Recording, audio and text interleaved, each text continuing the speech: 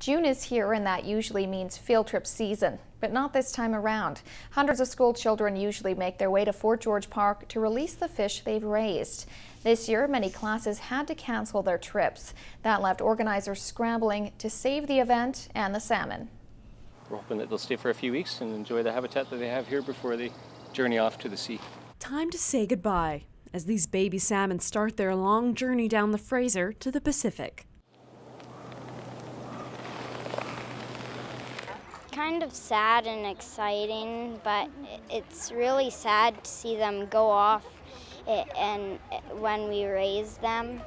For months, Zach Appleton's grade 4 class has been looking after the baby fish. These students got to visit Fort George Park for the big send-off. But this year, not all kids had the chance. It's made me more creative. I've had to juggle my timings around. Several schools canceled their field trips because of the teachers' job action and lockout. Organizer Terry McClymont has been going to local schools, picking up the salmon fry and taking them to the river herself. So we're still giving them that experience to know that they did a great job raising the fry until this stage, and then we release them. But there's more to the field trip than the salmon release. Learning stations and activities right in the middle of nature.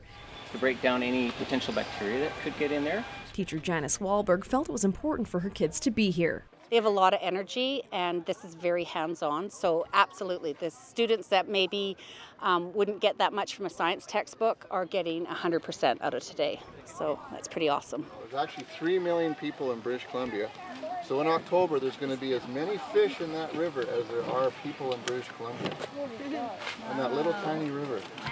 It's sort of interesting, and it's a bit more fun than sitting in the classroom, but it's nice because you get to learn about stuff and learn about how they get here and when they'll come back. This class is learning about the salmon's life cycle by being a part of it. The labor unrest means other kids won't see their fish swim away. Camille McDonald, CKPG News.